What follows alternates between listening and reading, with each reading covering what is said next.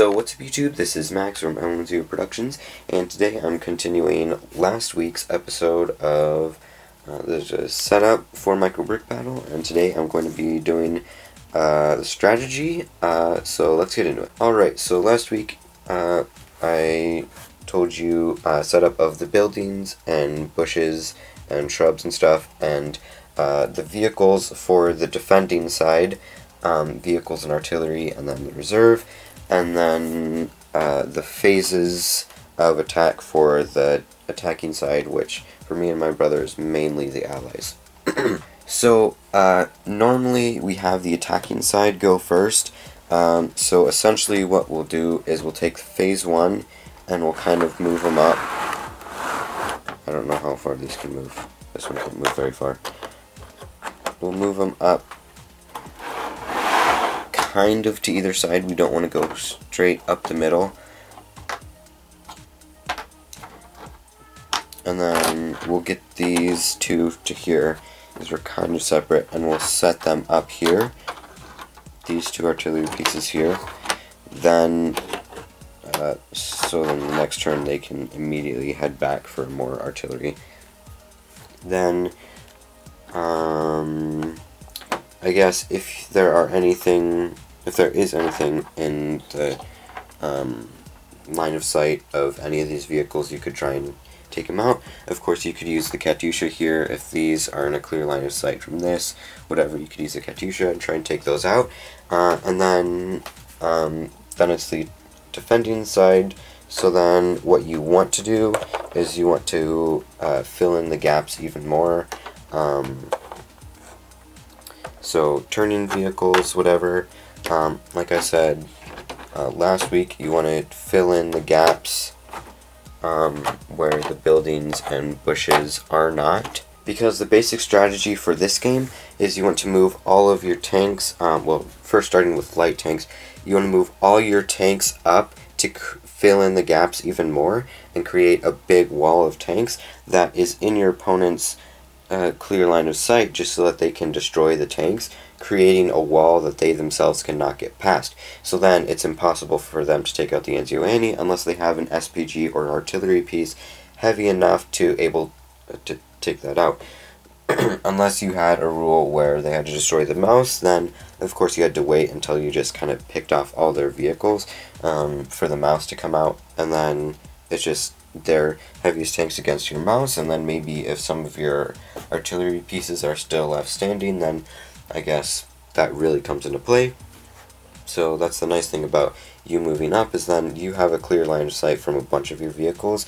Then you can use all of your artillery, which right here,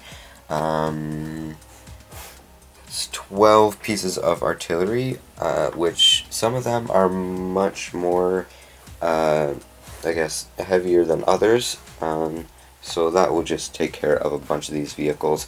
You can also use it to your advantage, where you kind of lull your opponent's vehicles into one of those gaps. So you're not only are you using your own vehicles to create a wall, you're also using your opponent's vehicles to create a wall, which is even more annoying. Now the only thing with this is, if you were to use the Anzio as a last resort and it was filling in a big gap, the Anzio would completely demolish it. Then it would have to be put in the discard pile, which would leave a big gap open. And of course, if it's the last shell, then that leaves a very, very, very big opening for a small light vehicle to travel in all the way and be able to set a charge or whatever. And then another flaw is if you were to use something like the Sherman here, and destroy a bush, then it would be able to, I mean, it wouldn't have to move very far then, here, or just other, probably other fail-safes that I haven't talked about for the defending side, or strategies for this side. So that's kind of the defending strategy. For the attacking strategy, essentially what you want to do is kind of distract most of the forces, and then sneak in one of your light vehicles, but then of course you also want to have a bunch of reserve light vehicles. Okay. That could sneak in behind it, so even if this failed and was destroyed, then this one could move in immediately after it and try again. And then, of course, using artillery and SPGs to your advantage, you want to destroy your opponent's vehicles before they can build the wall.